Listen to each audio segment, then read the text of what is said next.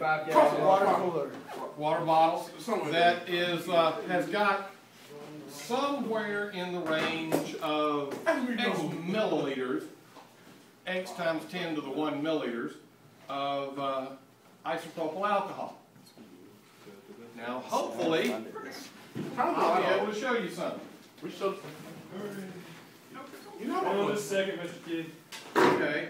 As we said, with all organic compounds, and specifically alcohols are nothing more than compounds made of carbons, hydrogens, with at least one hydroxide with them. Mr. Kidd, you gotta go with that.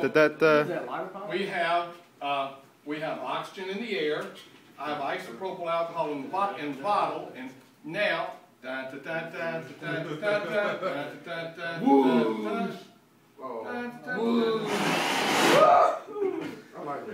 Yeah, That was awesome. that's the truth.